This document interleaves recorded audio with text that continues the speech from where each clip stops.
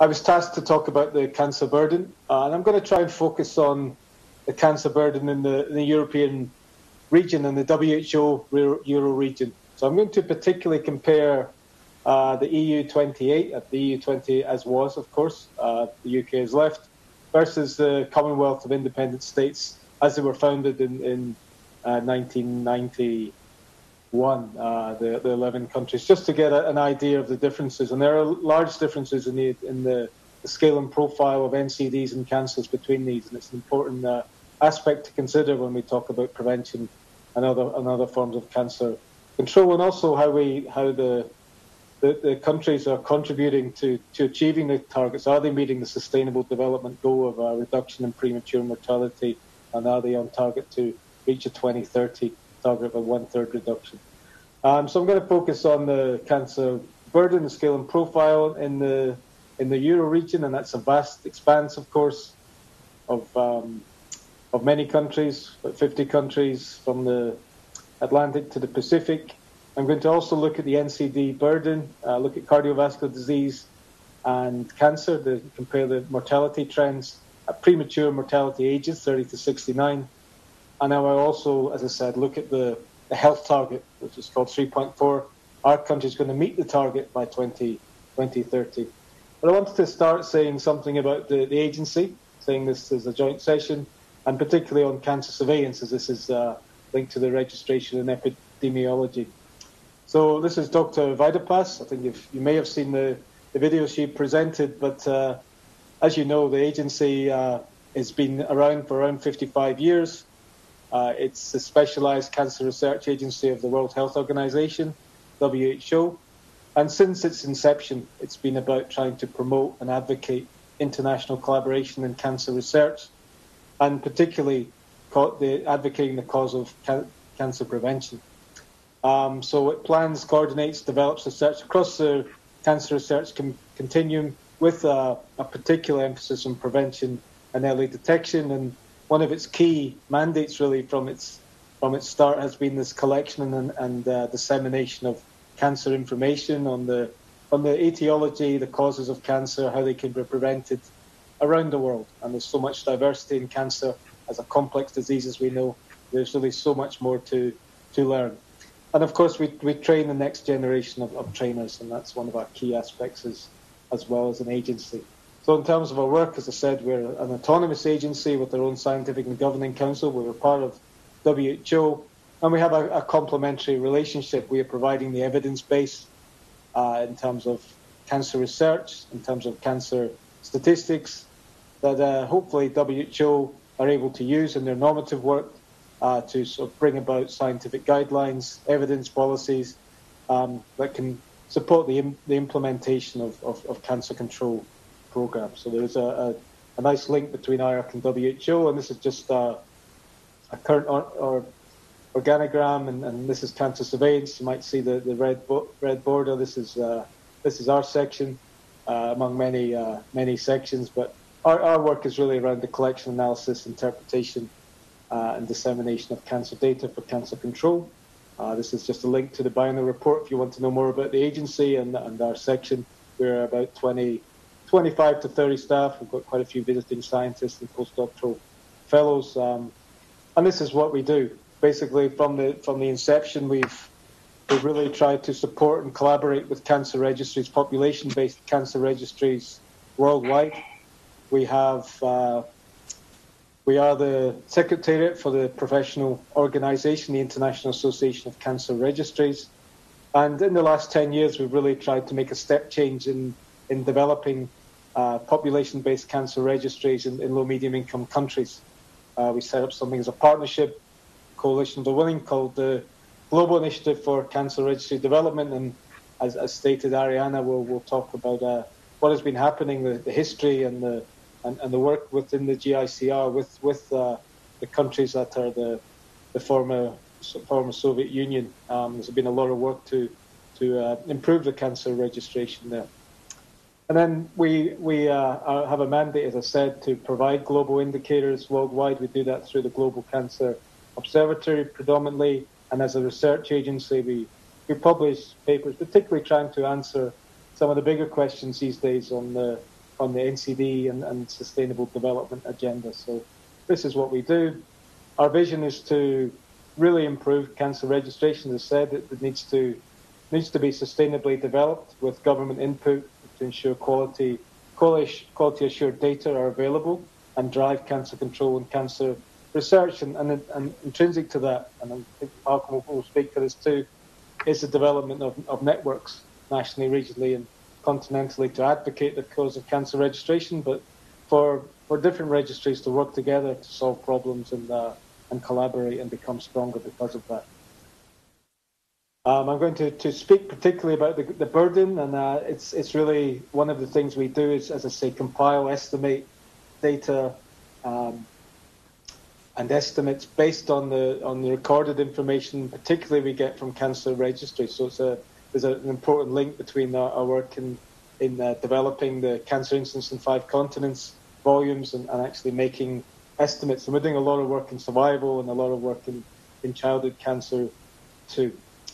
I mean, we see, I won't dwell on this, but there is a surveillance framework, we believe, for cancer control across the continuum of cancer control measures, from prevention to palliation, and the populations affected and who need to be supported, from healthy to those potentially dying from cancer.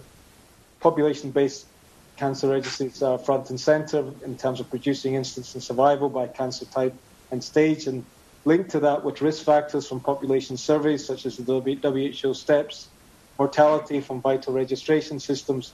We can extend the surveillance measures and become more important in terms of being able to understand public health and economic impacts of cancer. And one thing is for sure, prevention actually has an associated economic value. You can actually increase your GDP by being able to reduce premature mortality. So there are benefits economically as well as in terms of public health.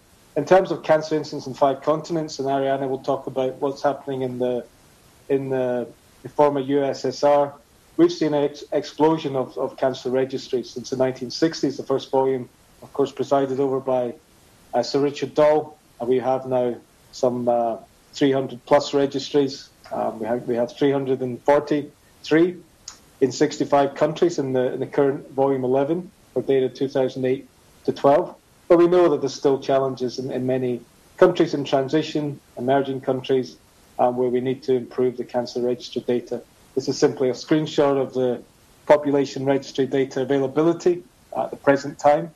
So we have a high quality data in many countries. Some of those are subnational, so they're not necessarily completely representative of the country, but nevertheless they're included in cancer incidence in 5 continents. And then there's another set of countries in yellow where there are registries, and hopefully they will begin to improve. And the Global Initiative for Cancer Registry Development has created a series of regional hubs and networks really to try and improve that data. And there are registry activities in some countries in orange, but still 30 or so countries where we have no information. But that is the basis for our estimates. So we're going to present those estimates now. This is just for the incidence, but it's based on in essence, the cancer incidence data plus the vital registration data that we have, and it's a hierarchy of methods. We try and use the best data possible in a reproducible and transparent way. We present that in our Global Cancer Observatory, just to plug that, and there's a link for that. You can look at the data today over time, predictions, look at some of the attributable fractions for specific risk factors, and more looking at survival benchmarking across time. And this is the Cancer Today website. So a lot of information is there in terms of graphical and tabular ways to present the data.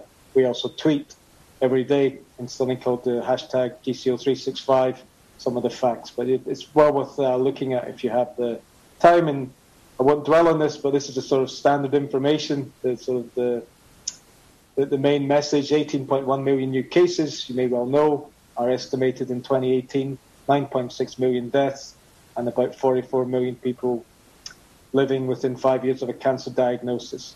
So that's the current status, and this is just a regional breakdown. I'll come back to that in terms of the WHO Euro.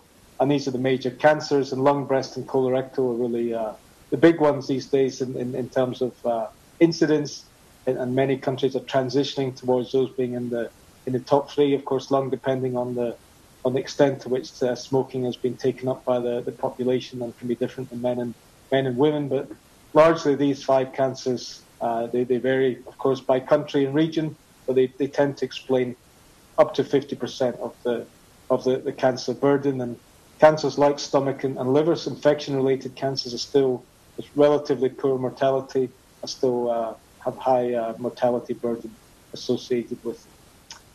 And of course, it's linked to epidemiologic transition. There's transitions within the cancer profiles as well. If you look at low HDI countries, this is Human Development Index, which is a proxy, a surrogate of income, education, and life expectancy. You can see that cervical and breast cancer in low HDI countries as an aggregate are neck and neck in terms of the numbers. Liver still high. In medium HDI countries, cervix is still high and in the top 5. And then it begins to become more like, I guess, the global picture with lung, colorectal, and breast and high and very high HDI, with prostate particularly related to PSA-associated increases, I guess. And also bladders become important. Pancreas, actually, we'll come to in the Euro, but there's a residual burden of infection-related cancers, stomach and liver in high HDI countries, but by the very high HDI levels, they tend to become less important, and this is what we tend to see. Okay, so that's just a little bit about the global burden, I guess, and about the agency and our surveillance work within the agency. Just a few words on the cancer burden within the Euro region, and this is, as I said, a vast region of 900 plus million people, and largely looking at the HDI again, this marker of human development. They have very high HDI, most of the countries, with a few with medium HDI, Kyrgyzstan, Turkmenistan, Moldova, for example, and a few countries at the high rather than very high, but largely high income, but a lot of disparities and a lot of variabilities, as we'll see in the NCD and cancer profiles, and tend to be higher rates in for example, the Commonwealth of Independent States, and a very different profile as well, relative, for example, as we'll see, to the EU 28 countries. And just looking at the overall burden, again, incidence, mortality, and prevalence worldwide again, but this by the WHO regions, the regional offices, I guess. But in the 50 countries in the Euro, you can see quite a large part of the global burden is within this European region. About a quarter in terms of incidence, almost a quarter in terms of mortality, almost a third in terms of the number of survivors. And that's disproportional, of course, to the population. The population's, as I say, 920 million, at about 12% of the population. And so, although one in 4 people are getting and dying from cancer, that's very high relative to 1 in 8 people actually living in the region. So, disproportional burden in the Euro. And this is just a profile. And here we see, again, 5 cancers contributing 50% to the global burden. And it's breast, colorectal, and lung. And then we saw that globally. For instance, as well as mortality. With mortality, it's in the reverse order. Lung, of course, is a relatively poor prognosis, so the mortality's highest in the Euros. Colorectal has become a leading cancer. It's a marker of transition, and breast is there. You'll see prostate and bladder, as we saw in some of the high HD and very high HDI countries. But also emerging cancers like pancreas cancers. The trends have been relatively flat, but because of some improvements as well in terms of curative treatment, for example, for breast and colorectal cancer, and declines in the incidence of mortality due to changes in the tobacco prevalence in the past, for lung cancer, pancreas has emerged as a major cancer. And at least stomach cancers, despite major declines, the epidemiologic triumph of stomach cancer and major declines over the last 50 years, there's still quite a large residual burden of the non-cardiac stomach cancers, and the other major type, the gastric cardias, appear to be on the increase because they have a different etiology. Okay, and I wanted to just compare the EU 28 as a stated with the original 11 countries that formed the Community of Independent States. So that's Armenia, Azerbaijan, Belarus, Kazakhstan, Moldova, Tajikistan, the Kyrgyz Republic, Russian Federation, Turkmenistan, Ukraine, and Uzbekistan. So these are the 11 countries, and you do see similarities. And then I'm just going to look at mortality here. In terms of lung cancer, you can see there is a very large burden in both sets of countries. I mean, it is one in 4 deaths are lung cancers in both EU28 and the CIS countries. A large burden from colorectal too, but a large burden for stomach cancer, mainly in the CIS countries, and prostate again high in both. But there are some differences, but it highlights the importance of lung cancer. And we'll see a map in a moment of that. And just looking by sex, there is a sort of difference in that, in the sense that the burden in men is definitely higher, and for many reasons. But lung cancer, again, it's 1 in 4. But women, it's a smaller proportion. Breast and colorectal are also major cancers there. And then just looking at So that was by sex, and then just looking at the mortality in females, again comparing the EU28 and the CIS countries. Yeah, and there's quite a difference in the level of lung cancer burden within the two sets of countries. That might relate to where we are with the tobacco epidemic and in different parts of the region. Certainly, if you look at the region overall, you see the extent to which the landscape is dominated by lung cancer, and the impact of tobacco in terms of it being a major cause of death around all of the European countries, with the exception of a couple countries that have a lower HDI. You saw in one of the graphs, Kyrgyzstan, Turkmenistan, where stomach cancer is still the number 1. And prostate in Sweden, Swedish men really didn't take up the tobacco habit like many of their Nordic neighbours, but prostate cancer is very high.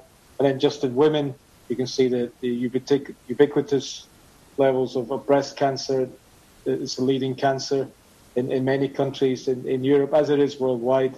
And where women have taken up the tobacco habit the most, in the Nordic countries, in the UK, and also some of the countries in Eastern Europe, you see lung cancer's leading cause. In Kyrgyzstan, again, as a cervical cancer in this case, in Turkmenistan, stomach cancer. So just looking at the NCD burden, this is a global top 5 causes of death. This is just looking at this premature mortality range, which is defined, at least in terms of the Sustainable Development Goals, as ages 30 to 69. You can see actually malignant neoplasms, cancers, and cardiovascular disease are very similar in their proportion to explain, as they do globally based on the WHO estimates, almost 2/3 of the burden, and neck and neck in terms of about 33% each. So a huge burden from cancer and cardiovascular disease. We know that NCDs generally cause about 75% of all deaths at premature ages. And then just looking at the EU28 and the Commonwealth of Independent States, a very different profile. I mean, we're in a situation where cancer's become the major cause of death in the EU28 countries, of course, around 43%, but that is, and 25% for cardiovascular disease, but that is switched when you look at the CIS countries, much higher burden of cardiovascular disease relative to malignant neoplasms. And when you look at the map, looking at the ranking of the leading causes if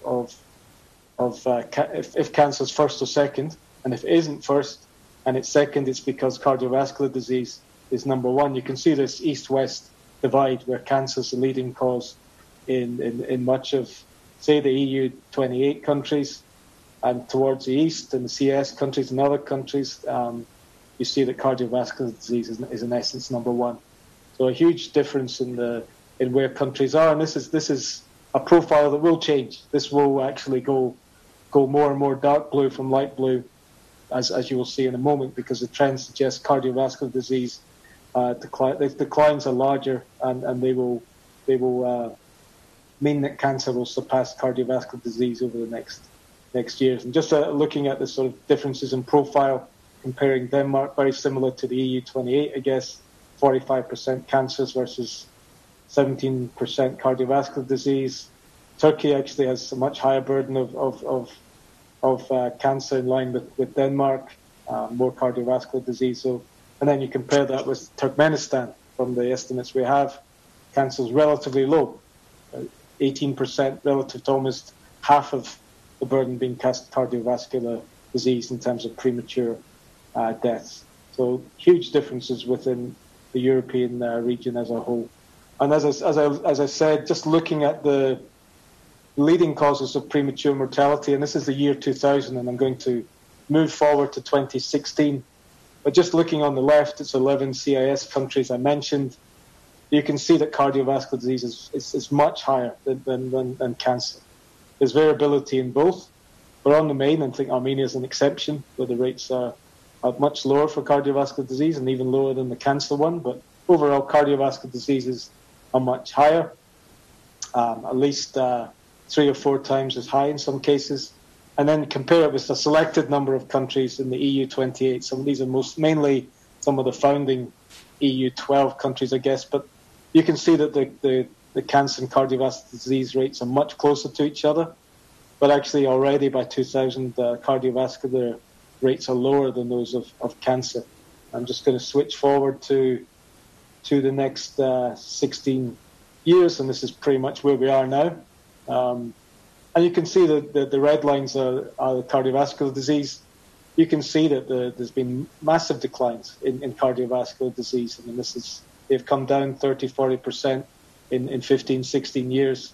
In many countries in the CIS countries, there have been, in the main, some declines or at least a stability in the cancer rates. But you can see that they're heading downwards. And if those trends continue like that, and there's good reason that they will, because there's many things that have been happening with cardiovascular disease, tobacco smoking coming down being one, but breakthroughs in dealing with hypertension, the use of statins for cholesterol reduction and so forth.